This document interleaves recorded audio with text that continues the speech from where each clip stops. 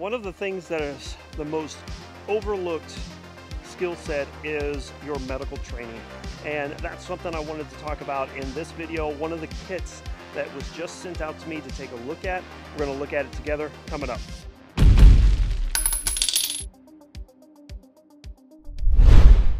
Hey everybody, what's going on? Thanks for swinging by. I sure do appreciate it. If this is your first time with the channel, my name is Mark. Oh, hi Mark. Welcome to Fit and Fire. Let's get into this video. This time we're going to be talking about this kit right here. This was just sent out to me by a company called Medical Gear Outfitters.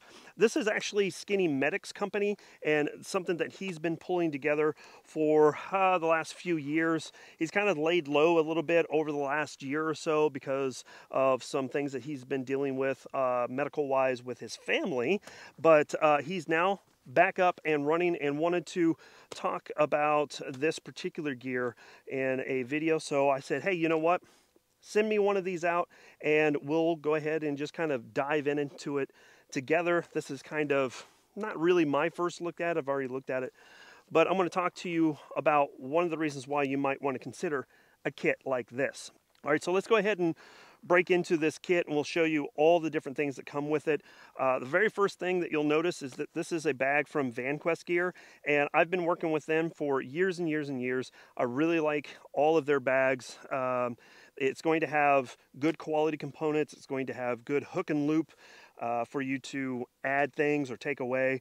It's made out of quality Cordura, so it's going to be rugged and take a beating. First and foremost, on the outside, you're going to see a cat tourniquet. That's really good. That's the base line that you should have when it comes to tourniquets. In addition to that, they've included a Sharpie, which is something that is kind of overlooked by a lot of people. This will allow you to write things on the tourniquet, take notes as you need to.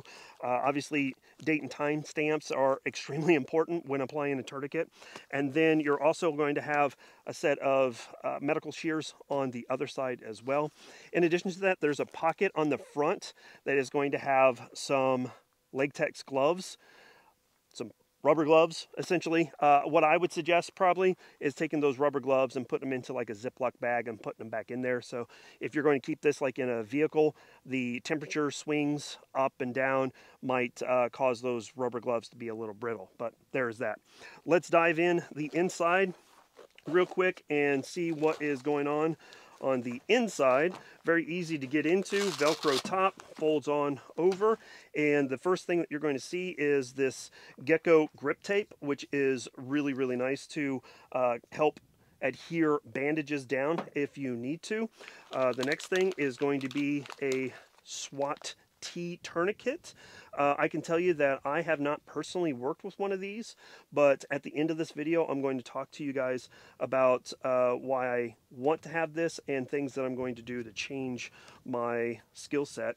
Then you're also going to have a rolled gauze, which is from QuickClot, and this is for temporary external use on controlled traumatic bleeding. There is that. You're going to have this modular bandage, which is essentially going to be a pressure dressing or like an Israeli bandage, something to keep in mind there. And then in the very back, we have two sets of chest seals. This is going to be an entry and exit wound chest seal, so that's something I really did like about having that in this kit. It's also going to have a survival rescue blanket, which is nice. Compressed gauze, so just basically a vacuum sealed gauze set, and then you're going to have a nasal airway component as well. Should there be some type of trauma to the mouth or throat area, this will help breathing for those people who know how to use that. So I may not be experienced in every aspect of what comes with this, but one of the things that I am going to be doing this year, coming up in June, is taking a medical course from Dark Angel. They're going to be in my hometown. Summertime, I'm usually back and forth to my hometown as it is, so why not go ahead and get some training on one of my trips back home. So there's a there's a class down there. I'm going to take it, and hopefully I will be better equipped to use a kit like this. Now, let's say that $166 is a little bit too much money for you to spend on a first aid kit. Maybe you need something that is not as robust. Maybe you need more things. Who knows? If you go to medicalgearoutfitters.com, you can go ahead and purchase the things that you need a la carte. That's something I really do like about their website. You have the ability to basically put together a kit that suits your needs. Maybe you need more bandages than you do tourniquets. Maybe you need more chest seals than you need bandages. Who knows? Whatever the case may be, you have the ability to mix and match the way you want a kit put together, and then they'll have some of the kit bags for you to stuff all of that stuff in there as well. So I'd go ahead and swing on by and check them out, see if there is something right for you, or maybe pull one together yourself. With that being said, that's what I have for you guys. Is this the one for you? Maybe, maybe not. I'll let you guys decide. Let me know down in the comment section down below. With that being said, the most important thing that you can do to prepare yourself for any type of calamity is to get training. I'm not saying that you have to have training to, exercise your Second Amendment right, but if you choose not to carry a firearm everywhere you go, you might want to think about first aid training.